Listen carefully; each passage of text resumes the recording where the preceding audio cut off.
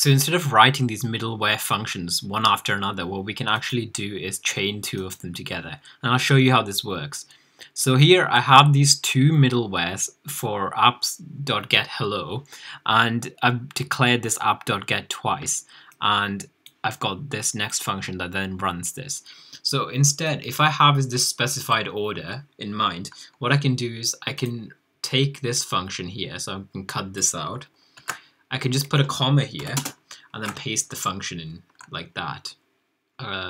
Should get rid of this as well.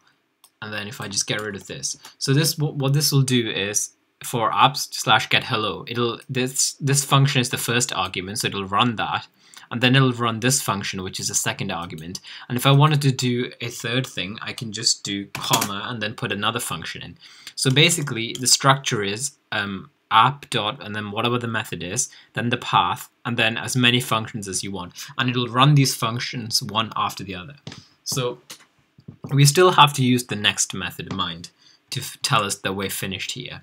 So again, what this will do is when we go to /hello, it'll intercept that route, it'll log the requests method, it'll log the requests IP, and then it'll run the next function in the series, which comes after this comma here, and this will load the index.html file.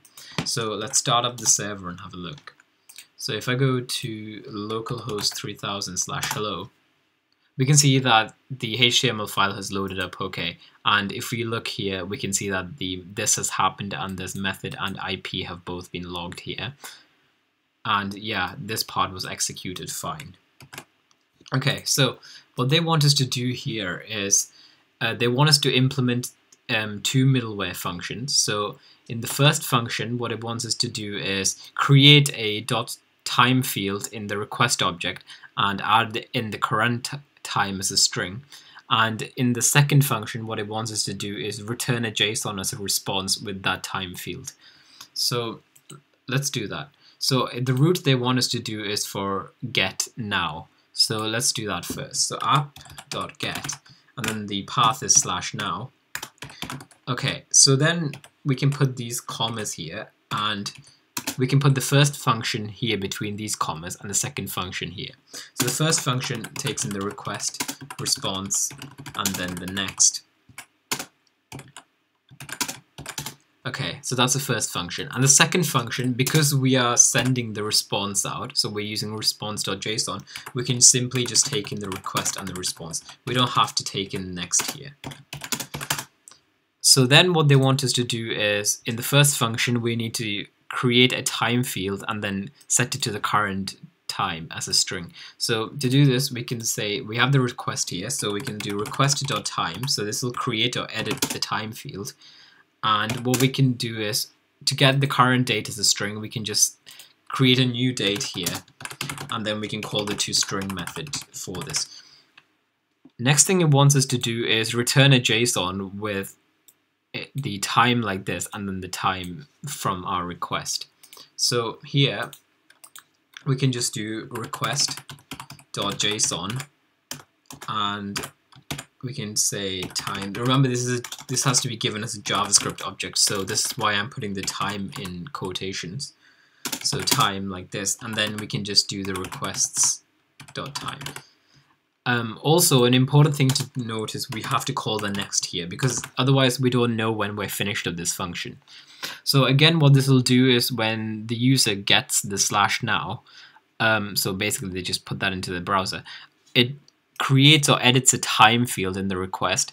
It sets that to the current date in a string format.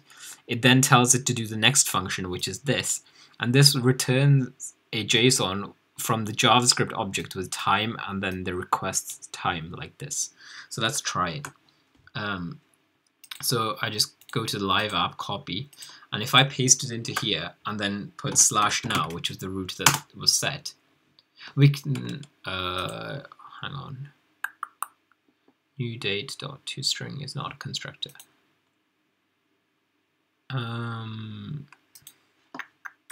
That's odd. I'm gonna try this again. Oh, my bad. This needs to have some brackets here because this is a constructor method. If we save it and try again. this should be response. Again, my bad. If we save it now, there we go, so it worked. Again, I'm going to refresh that because I've just made a few changes. So again, it'll intercept the /now root. It'll create a time field in the request and set this to a new date toString method, so which is just a string representing the current date. It'll tell it to go to the next function, and in the next function, it'll call the JSON method to return a JSON that has a JavaScript object with this time here, and then the request's time. And we can see that the current time has been logged here as a string. So again, just copy the link for the main homepage of the app, which is just this live app link, and paste it in here and submit it. And yeah, you're good to go.